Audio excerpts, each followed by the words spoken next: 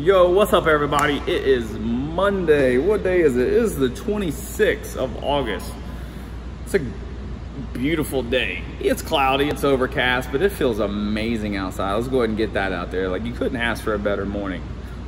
Sleep-wise, coming off a little bit of lack of sleep. Little guy's still sick, still got that fever, so Kelsey actually took him to the doctor this morning.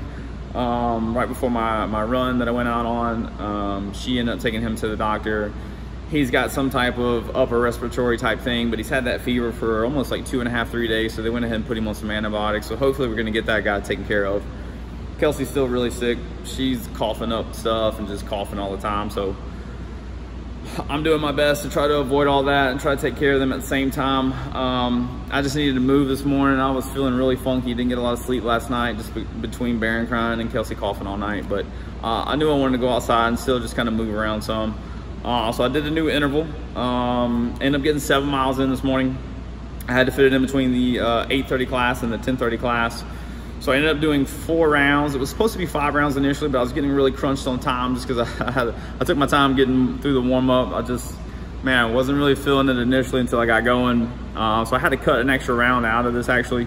So it ended up being 4 rounds of 1,200 meter run, rest 1 minute, 800 meter run, rest 30 seconds, and then a 400 meter run, and then after the 400 you take a 3-minute rest break. So that would be 1 round. So I ended up doing 4 rounds of that, and that's 6 miles total. So if that's 1.5 miles per interval, 4 rounds of that gives me 6 miles.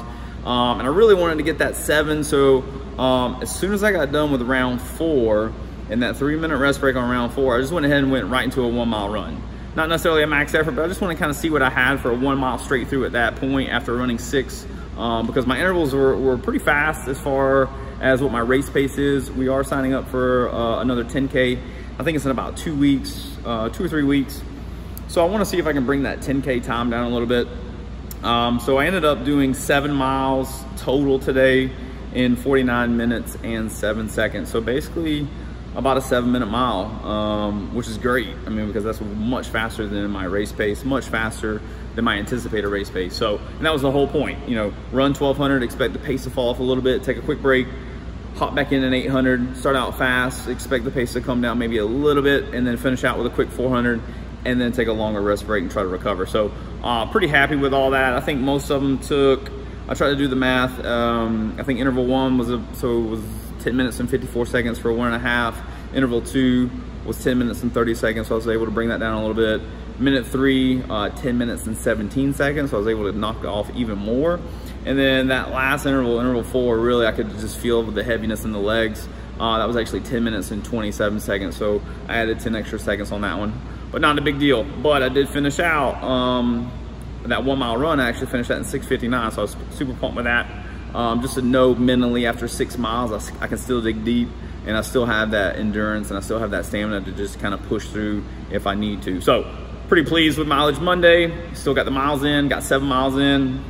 Last week we did 8 miles, kind of similar. It was every 20 minutes for 4 sets, run 2 miles. So this time it was 4 sets, basically run 1.5 miles in intervals. That way I could run it a lot faster. So we'll do something later on in the week. Not really sure yet. Gonna see what the training looks like for the rest of the week.